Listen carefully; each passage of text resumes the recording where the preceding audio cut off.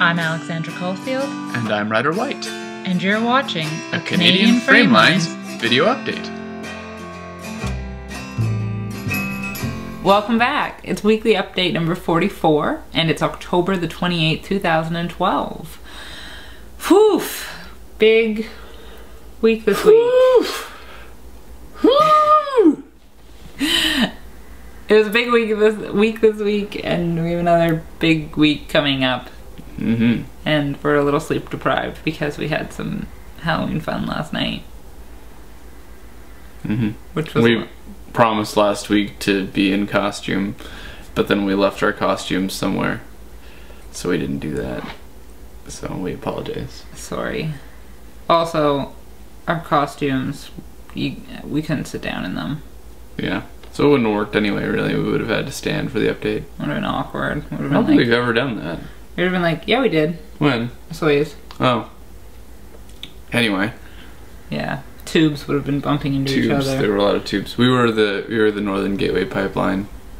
So. No one really liked our costume, though. No. Everybody was like, oh, that's topical. And we were like, or, yeah. Oh. Because we thought it was funny. I thought it was good. I thought it was good too. I got really excited. Anyway. I think we don't have a very good sense of humor. Clearly. As anyone who watches this can attest. We're not very funny. I'm sorry. You're watching this. But we do have some exciting stuff happening next week. Yay! For one thing, on November 1st in the morning, the two of us are going to be live in studio with Bill Good on the Bill Good Show.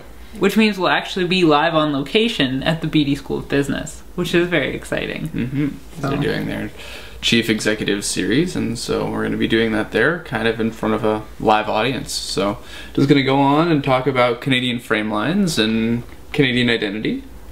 Yeah. A couple other things.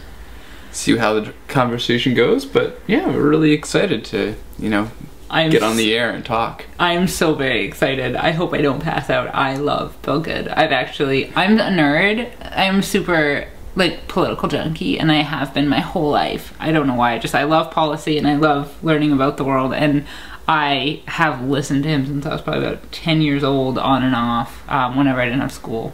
I think because my parents listened and things, but, so I'm really, really excited, actually. Hopefully I remember to speak. Yes. Yeah. Remember to speak. I'll poke you. Okay. Thank you. And then you have a fun weekend coming up. I do. I'm ditching this guy on Friday because I will be attending the Young Women, I will be attending Beyond Pink 2012. I'll say that again. I will be attending Beyond Pink 2012, which is a conference put on by young women in business, and it is for young women who are, I guess there'll be some people who are probably still in university in their last year or two, but mostly people who are in their first kind of 5 to 10 years out in the business world and trying to make a name for themselves and looking to create a really supportive environment to do some networking and just work on who we are as business people. So that's really exciting. I get to spend 2 nights at the Westin Bayshore and go on a harbor dinner cruise, networking cruise, and just have lots of, just gonna party hardy. I'm not gonna party hardy. Alright. It's okay. She's gonna wrap up all the sweet business knowledge so we can become millionaires. That'll be great. Hopefully. And then we'll be coming to you every week from a yacht. A yacht. Wouldn't these videos be better if they were on a yacht? So much better. If they were, as they say, on a boat. If we were on a boat. I can't follow through with this. It's too old of a joke. It's like every time I say, I'm gonna let you finish, no one even knows what I'm talking about anymore. Yeah. The humor is bad and dated. I think it's time to wrap this up. I agree. Thanks for watching. Happy Halloween. Happy Halloween.